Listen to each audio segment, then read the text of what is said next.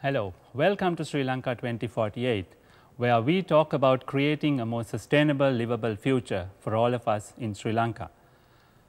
These days we are hearing much about climate change. The climate apparently is changing faster than it has been, and this is creating a lot of problems for humanity and all the other living beings and living systems on this planet. Today we want to talk about living with climate change, rather than looking back and asking who or what has brought us here. And to do that, we have in our studio scientists, economists and other experts. And in this, on this side of the studio, we have an audience from government, from civil society and private sector, who are all interested and engaged in this topic in one way or another. So let me start off with the panel, asking each of you to tell us from your perspective, assuming and accepting that there is a climate crisis, where do we go from now and where are we today? Now, it is a global problem, that is why we are talking about it, not only affecting Sri Lanka. So, the main focus here is actually due to man-made things, or emitting more and more gases into the atmosphere, which are called greenhouse gases, which leads to warming of the globe, creating weather related climate related problems. So, therefore, we need to focus and see how, in order to manage ourselves, live in this world together globally, we need to come together and see what we could do. So, basic thing is, as I see, is to do our things so that we will not exceed the limit that is there in the atmosphere, these so called greenhouse gases. Excuse me, how do we know the limits? I mean, this is an open ended experiment, yeah. and how do we even begin to guess what these limits are? Yeah. Now, scientists have said, of course, we need this so called carbon dioxide, for example, it contributes about 60% of the global warming, which is of course increasing now in a very rapid rate. Of course, there are other gases. Now, of course, we cannot live without them, they are all natural gases.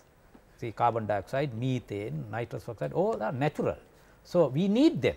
Only thing is that we should not go beyond a certain limit. Now, to answer the question, from the history we know that we were living comfortably maybe 100 years ago, pre-industrial, so called pre-industrial era.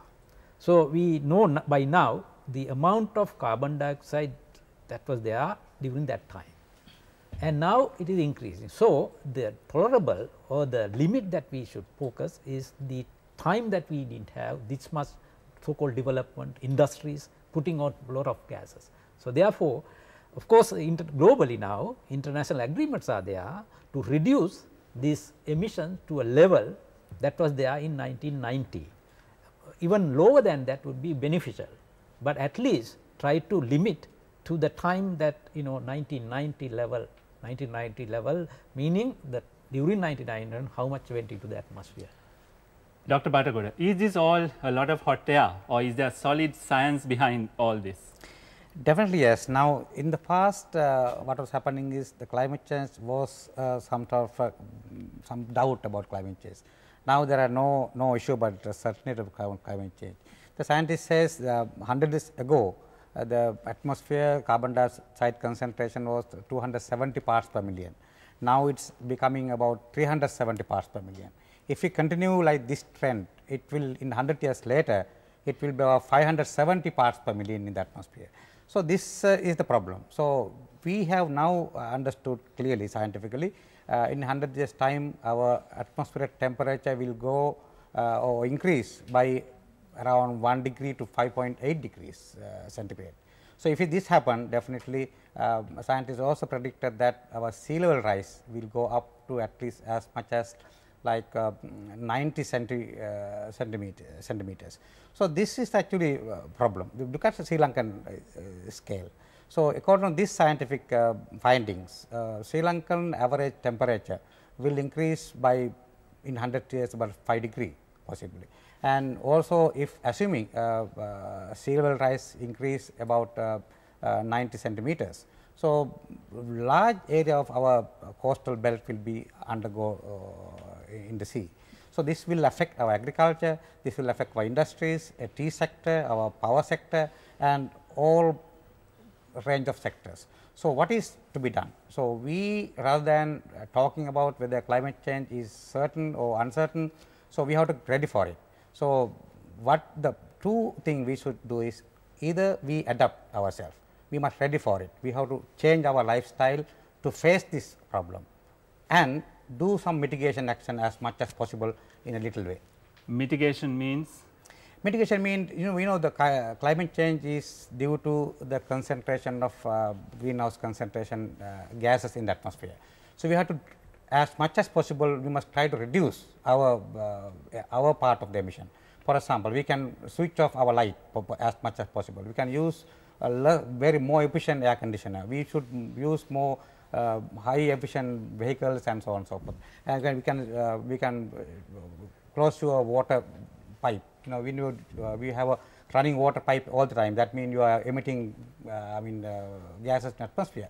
So, as much as possible, you must try to minimize use of your energy and your change lifestyle, which is not impacting to the atmosphere very much. There is certainly something every one of us can do, and we will come back to that towards the end of our panel. Ray, I know you as a tropical farmer who worships the sun. Isn't everything doesn't everything begin and end with the sun? Yes. Now, I am concerned not so much with global warming as with global dimming. Now, we are blessed with year-round sunshine in the tropics, should have a lush vegetation. Instead, now due to the pollution that we have imported and which through incomplete combustion on the roads is forming aerosols in the air. As a result of that, there is an umbrella over the country, over the whole part here, which stops the sunshine getting through. So, we are getting what's called global dimming, and we should get at least 17 megajoules of sunshine per day. Now, in the last few years, we've had crops declining, paddy declined, coconuts declined. People blame insufficient rainfall. No, it is a cloud cover without rainfall, but it intercepts the photosynthesis.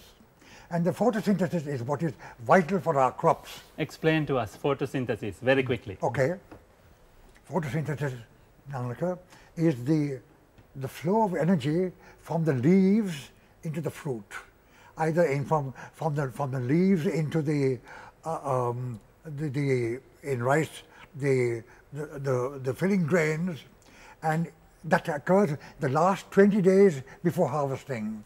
And in coconuts, for example, the whole year, the whole previous year must have at least 16 to 17 megajoules per day, adequate sunshine for the starches to flow from the leaves into the fruit. That is what has been cut down now. This is why our yields have been low, not fertilizer, not water, but insufficient sunshine. So, this is adding to the food crisis that we are experiencing right now, and climate change is going to aggravate these things. We can do something about that. Okay. And we are doing something about that. We'll hear more about it in the coming rounds. Darshini, as a marine biologist on the panel, we heard about sea levels rising, and we being an island nation, should we worry? We should definitely worry, as Dr. Bhattagoda was explaining. If the water level actually comes to 90 centimeters, it's going to cover a vast area, low-lying areas around the country itself, and most of the northern area will be underwater, and most of our agriculture is happening in that area. So, it will have a lot of cascading effects, and our cities are also in the coastal regions. Our main industrial activities are happening in the coast. So, a lot of disruption is going to take place, and it's important to look at this entire thing. It's not just an environmental issue anymore, it's actually a development problem. So, recognizing that climate change is a development problem will help us to go into the risk management to some degree. That's how our path should be made. Thank you. As we heard, climate change is not just an environmental concern anymore. It has become political, certainly at international level. It has become a security concern, and it has become an economic concern. When we come back after this short break, we will explore some of these aspects, and we will have some of you joining us from the audience. Let us take a short break now.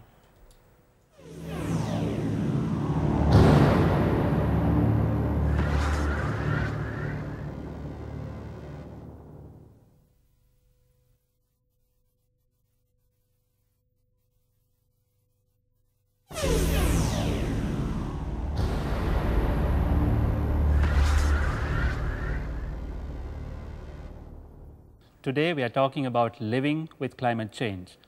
Energy is a key component when we discuss climate change, and clearly we all seem to be addicted to oil.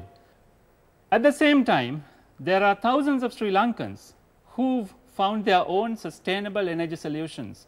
Let's take a look at this video where we profile some of these. Climate change has given new impetus to renewable energy sources such as solar, wind and hydropower.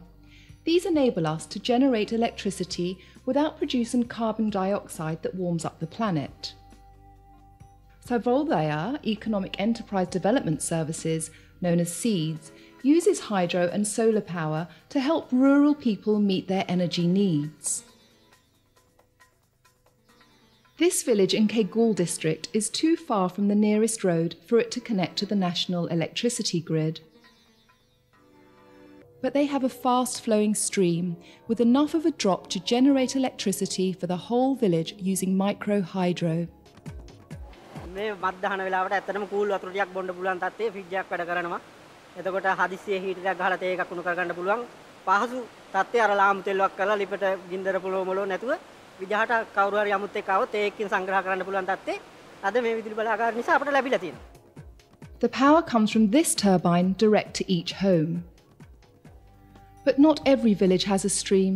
For them, tapping into the sun is the answer.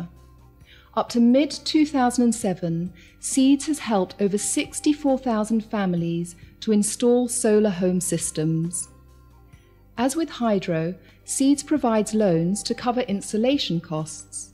Each month, a rep comes to collect loan repayments and check the system. This farmer uses solar energy to light up his home and also to power an electric fence that protects his crop from wild elephants. Renewable energy is gaining ground in towns as well. This barbershop is connected to the grid, but its owner prefers to run on solar. Making මට ගොඩක් වාසි වැඩ කරන්න අපිට light නැති වුණොත් එහෙම අපි මේකෙන් තමයි ගොඩක්ම දවල් කාලේ වැඩ කරන්නේ. පාවිච්චි කරන්නේ නැහැ මේ කරන්ට් එක. එහෙමත් වෙලාවක තමයි අර වැස්ස කාලෙත් තමයි මේ කරන්ට් එක පාවිච්චි කරන්නේ. That's what I call true independence. Can one of you tell me what is the total energy picture in Sri Lanka like today?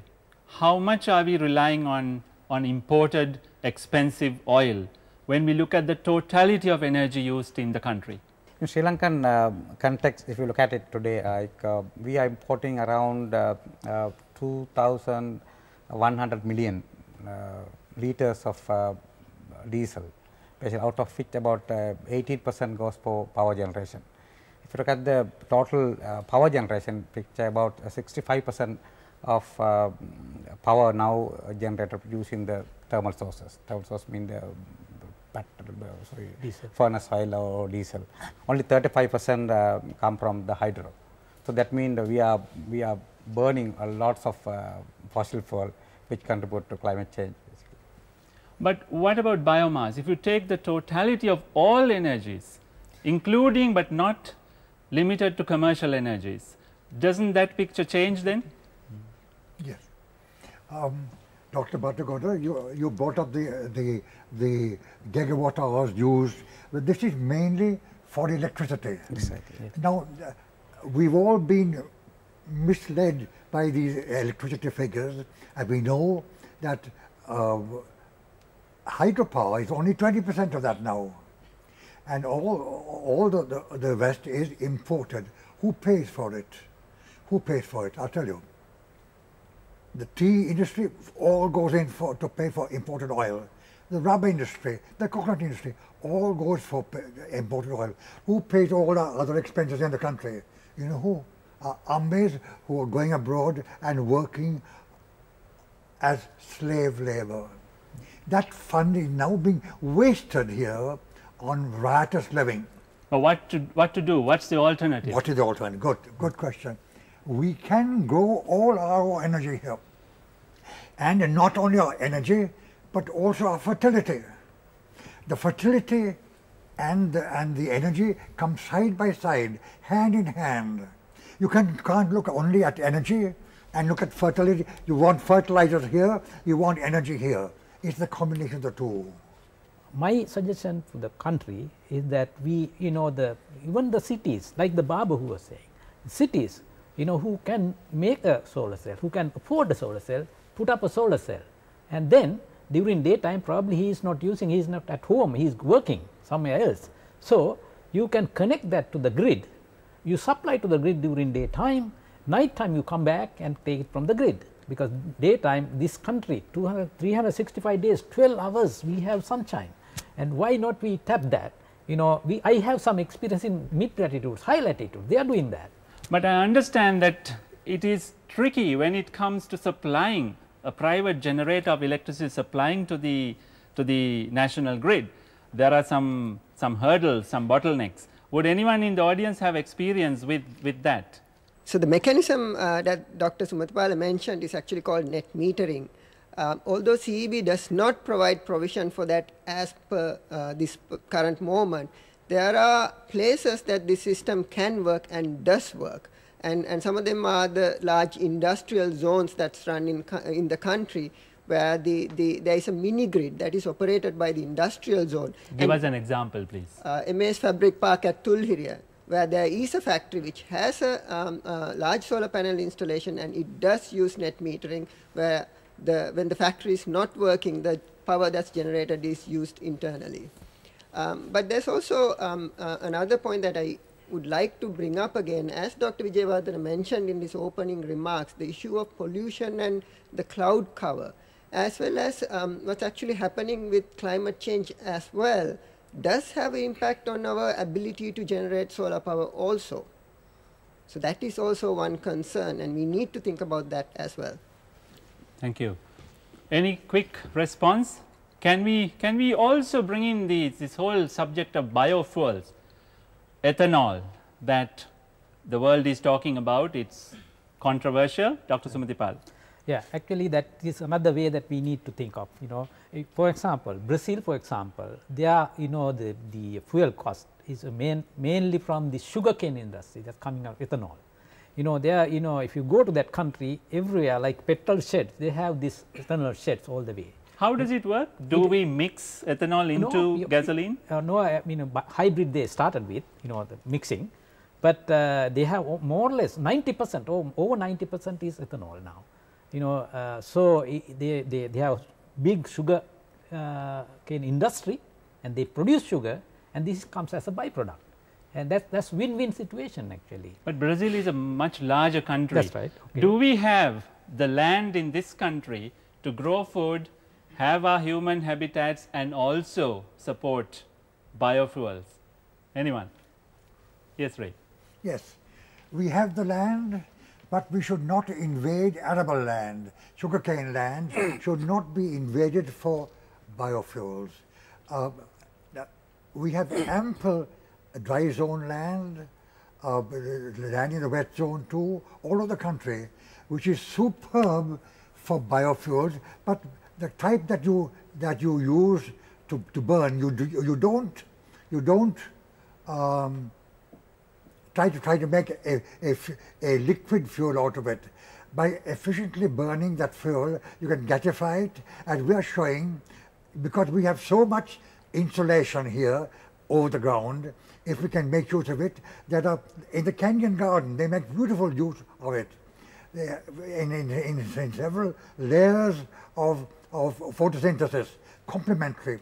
in the coconut area we can do the same. We are doing the same. With the upper area picking up, the coconut picking up all the light available, the next canopy layer of glyceria, the next canopy layer of titonia, and then the cover crop layer, all feeding the soil organism. You can meet your full requirement of energy and fertility without any imports. And you've done your calculation, I We can understand. do it, and we're showing it all the time. We get crowds of people coming to see. Where?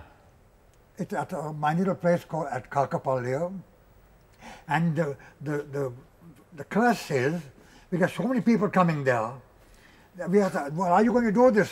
Nah, nikang balanda. Bloody nuisance, those people. So you have it working there for all skeptics to see. We have a question here, Vishaka. Well, what I would want to say was we have so much of discussions, interest, talking about biofuels, but what we have found recently is that we don't know enough about it. When we started actually looking at it, we don't know what are the crops we have, we don't know the yields, we don't know the energy that is generated from those yields. There are general information available in the world, and for Sri Lanka, we don't have specific enough information. So all I'm trying to say is it is time for us to start working on it and get some real data and to share it. Because people who may have data are definitely not willing to share it at the moment. If you permit me, I would like to highlight another issue related to energy, which is to do with the way our attitude towards energy, the conservation, the way we feel that in Sri Lanka we have to have maximum amount of energy to make us all happy. Look at our buildings. Look at the way we are using lights in the buildings. Look at the way we design our buildings. So it's really up to us and the designers of buildings and occupants of those buildings to be more energy conscious and to aim for conservation. Yeah, that's what you're saying. Yes, I think for some reason we have decided, it may be 20-30 years ago, that we need to change our building style, and we have copied Western type of buildings for the sake of, you know, being seen as I don't know the reason, but probably for some reason we want to be seen as a Western country and copy those buildings that are not necessarily suitable for our climate. When we come back, we talk about another aspect of living with climate change. Let's take a short break now.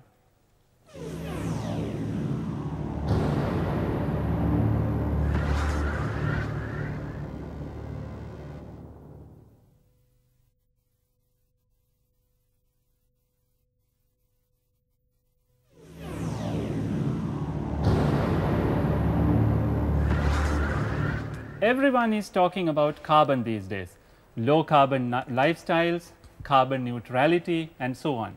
What does all this mean, and what are the emerging carbon markets? We want to look at that during this round, but first, here's a quick introduction to what carbon trading is and how small groups in India are trying to relate to the global carbon markets. As a result of the Kyoto Climate Summit in 1997, the Kyoto Protocol established the Clean Development Mechanism, or CDM. This is a global framework for trading in greenhouse gas emissions. So how does this trading take place? Say Factory X emits 500 tons of carbon dioxide every year, but under the Kyoto Agreement, the factory is in fact only allowed to emit 300 tons. If it exceeds this, it has two choices. Either pay a hefty fine or offset its own excess emissions by paying another company, which can prove that it has cut its emissions to below the set target. Developing countries which have signed the Kyoto Agreement do not have to limit their emissions.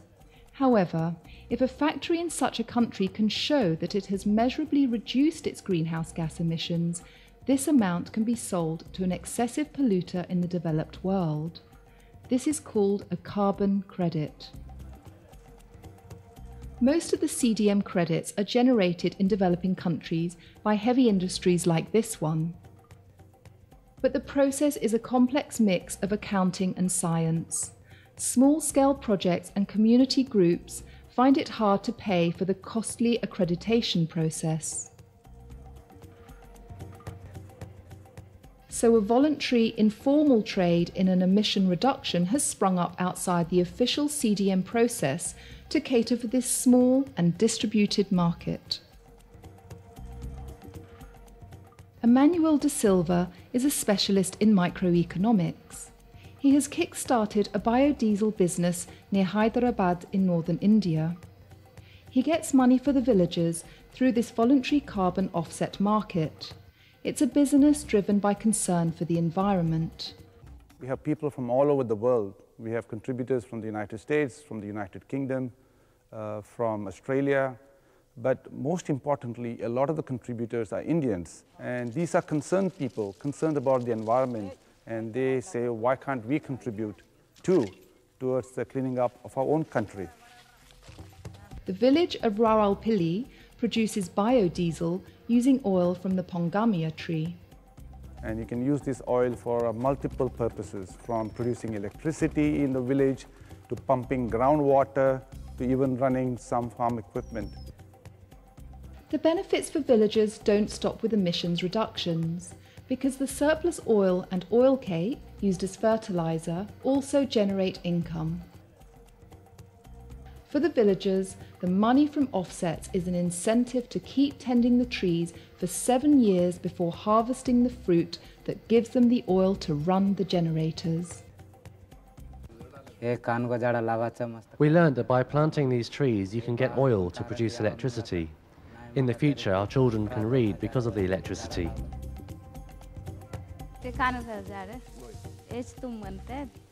The people say, let's go to the forest and collect pongamia seeds, bring them back to the village, and then we can get electricity.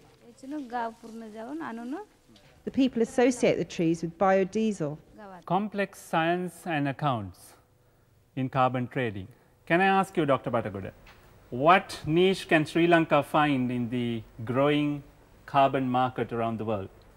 In fact, Sri Lanka has been a little bit behind this whole business. At the moment now, with the establishment of Sri Lankan Carbon Fund Limited as a joint venture by the private sector and government, now we are a little bit pushing a little bit forward.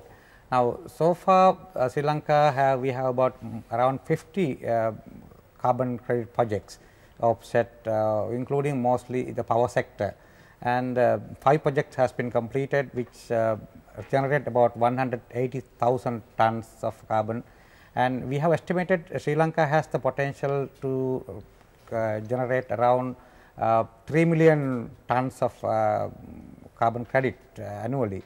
In current market rates, what does it mean in rupees or dollars? In dollars mean actually at the moment the carbon credit price goes around $15 to $20, but we are expecting that to grow as much as about $30 to $40. That means we estimated Sri Lanka can generate minimum around 80 to 100 million dollars per year. So almost a billion dollar or more business in Sri Lanka if we really engage in this system. In this case, we have to contribute the pongami tree production in India, like that type of thing.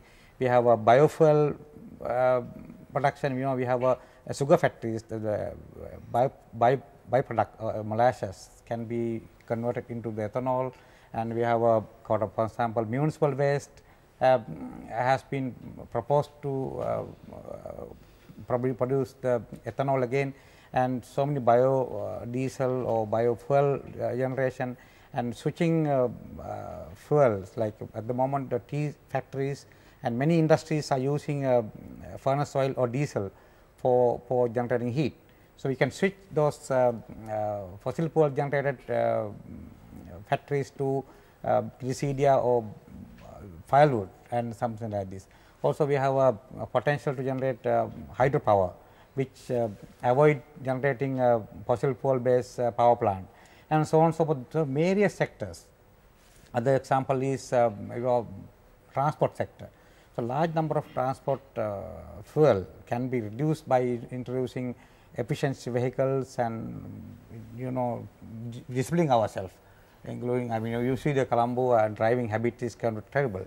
So, if you include some demand side management aspect, So, you can reduce those also can be converted into the carbon market.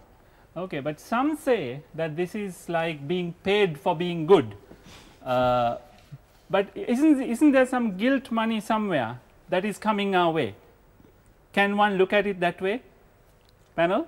Yes, I think you can, because I mean it's about being responsible, but people are not. We have to accept that. Many of our, like, you know, it's not something, you know, it's not something new to start with. If you look at historically, we have been doing very good things, you know, to make sure that we do things right.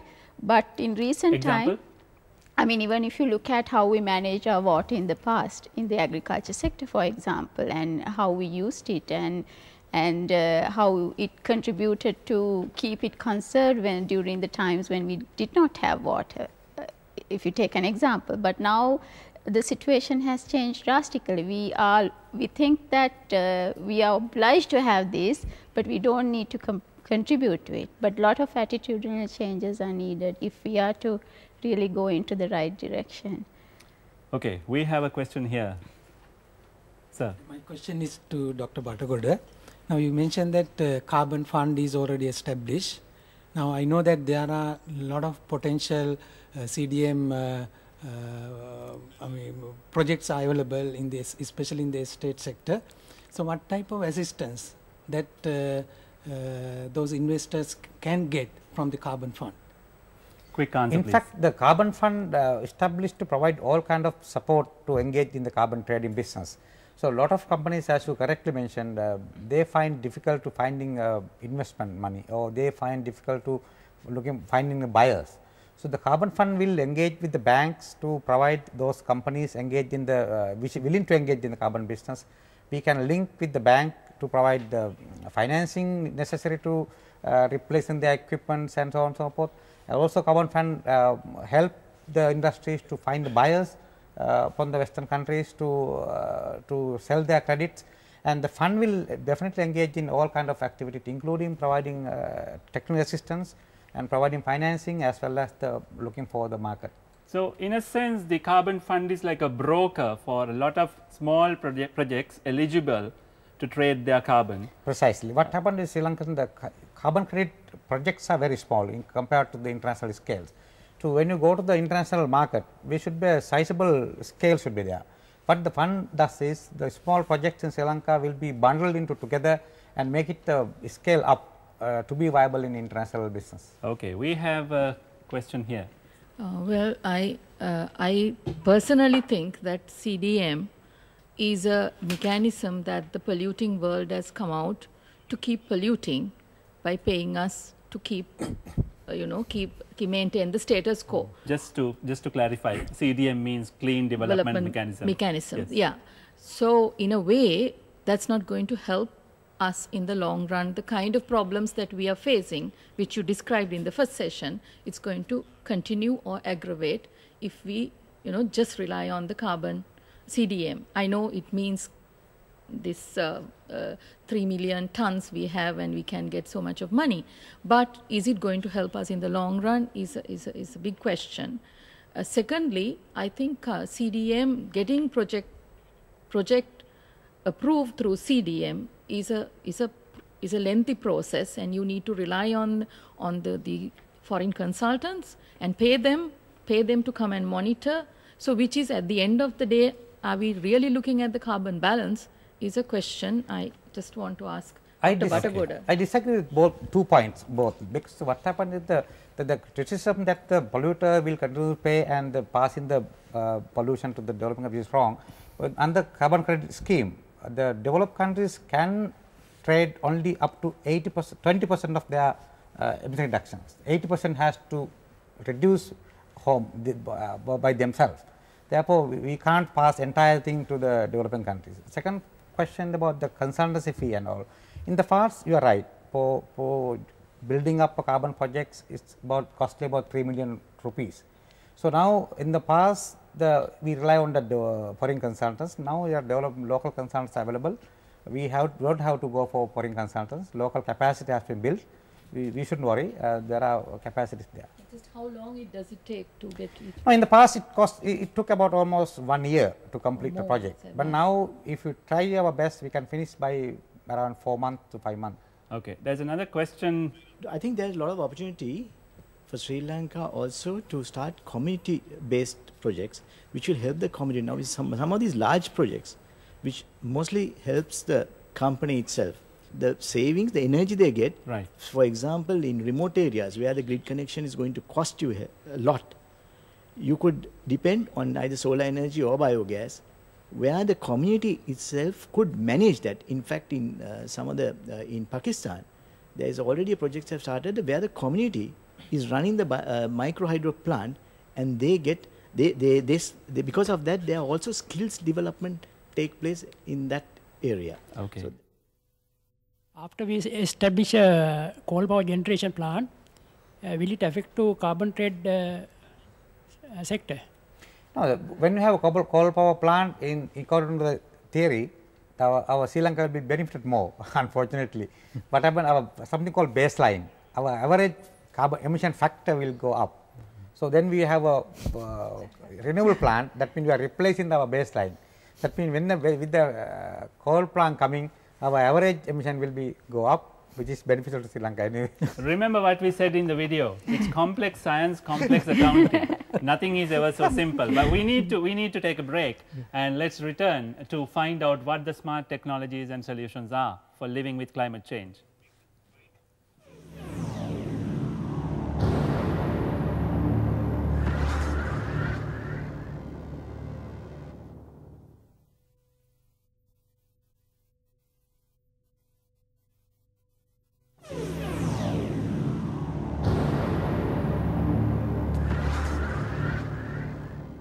Welcome back to Sri Lanka 2048. We've been talking about living with global climate change. And at the beginning, we remarked that lifestyle changes are necessary, smart solutions are necessary. And we first look at a solution offered by a Sri Lankan company that might be a way forward. Let's take a look at this video. All plants, big and small, absorb carbon dioxide from the atmosphere to grow. Through this, trees help reduce this greenhouse gas, which warms up our planet.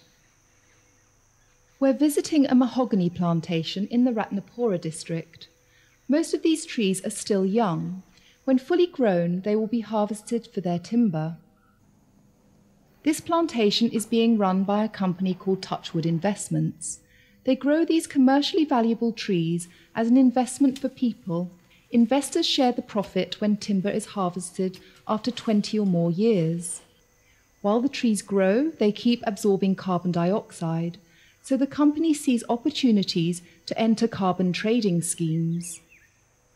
For carbon trading, you need large extents. In Sri Lanka at the moment, we have about 1,500 acres. So we are looking at next year to plant about 1,000 acres. The mahogany plantation provides several benefits. The first is the global benefit of absorbing carbon dioxide.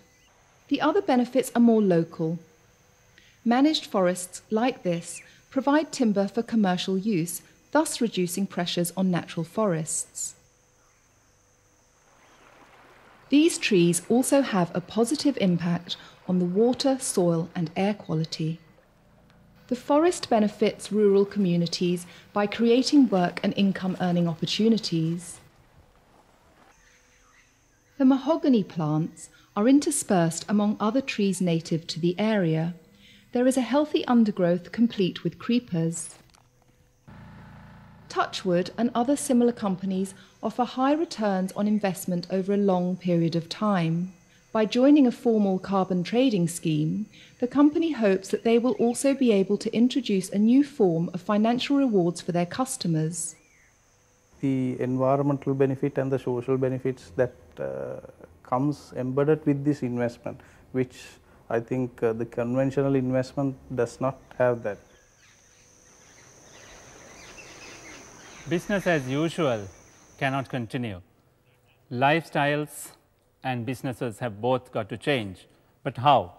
Is this the way to go? I believe our future is in making the growing of trees profitable, not just the felling. And our rubber areas are an example of this. Now, the most sustainable agriculture is in our rubber area. They don't require any fertilizer. Why? What goes out of the rubber area? A hydrocarbon from the air. The hydrocarbon is what is exported, the rubber.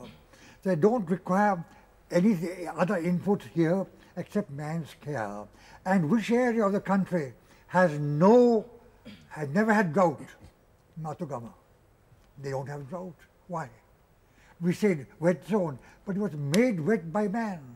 Fortunately, by keeping the natural forest there, the trees form a microclimate and form a natural forest there and regenerate it, like you all are showing. There's a natural microclimate and there's a recirculation there.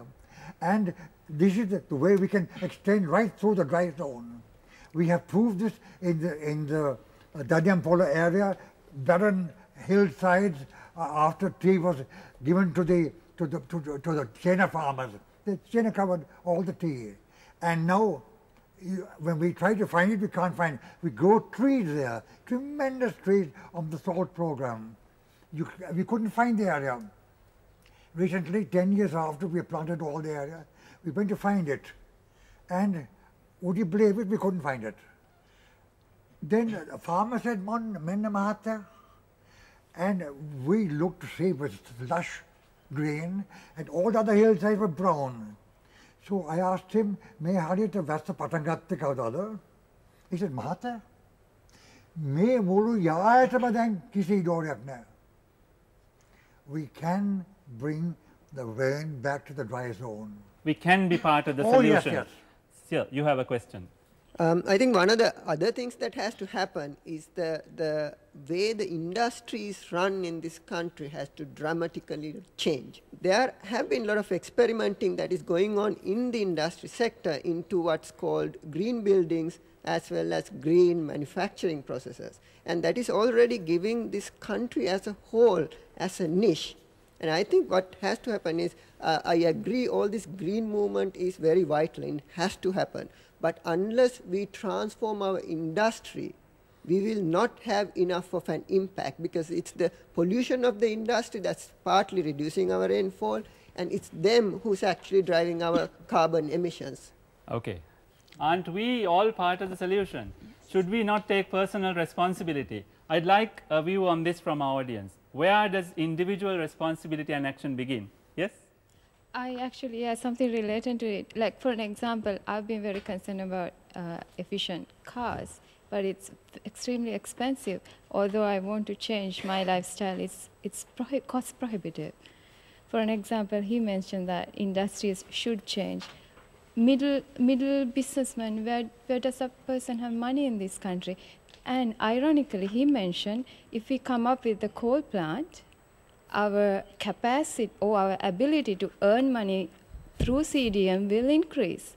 So how about if I suggest, now Sri Lanka being a poor country, let's forget about this and just be rich somehow. And then we can, we have the resilience to deal with any problem. That's an argument that That's needs just to an be discussed argument, and yeah. debated Yeah. very widely. Yeah. Unfortunately, we don't have the time to do it here and now. And this argument, this debate is going to continue for a long time. Our time is up, but I can very quickly allow the panel to have a last word if you like. Yeah. Actually, very quickly, now if the climate change is going up, the research done here shows that the dry zone will going to be drier, wet zone going to be drier. Both are disastrous. And what Ray was saying is ideal. In this country, this beautiful country, there is no place that we cannot live and there is no place that we cannot grow. And therefore, we need to go in that direction, whether we get CDM or not. Ethically, as a Sri Lankan, we should, if there is money, we get it. Otherwise, we do the way that we have been doing. Positive thought. Climate change is the only issue I see where everybody has to contribute. Not the government, not the private sector, the industry, whatever it is. So, unless everybody do something and unless everybody adjust themselves, we are in real trouble. Darshini. Yes. I think I agree with both Dr. Sumatipala and Dr. Bhattagoda. I think each individual has a very high responsibility, because we probably living in Colombo is using more energy, for example, than anybody, but we don't probably even think about it twice. Maybe it's time to start thinking. Certainly, I'm as much a carbon addict as all of you are. Ray? We can do it ourselves. We have been too much influenced by the methods and ideas of people outside the country. In this country, we've long had a history of conservation. Everything we do, we got to conserve. Conservation in our agriculture, conservation in our forestry, not to cut and fell trees, but to conserve them. We have only 20,000 hectares of good forest left. We got 300,000 acres of scrubland, and we can plant that up into beautiful tree crops, which will yield not only fuel, fertility and rainfall. Okay, on that note, we need to wind up. We've only skimmed the subject today of climate change and how we live with it, cope with it. And what we hear very strongly from our panel and from our audience is that we need to consume less, we need to share more, and we need to live simply. And if we do that, maybe there will be a better future by the time the year 2048 turns up. Thanks for watching. Bye for now.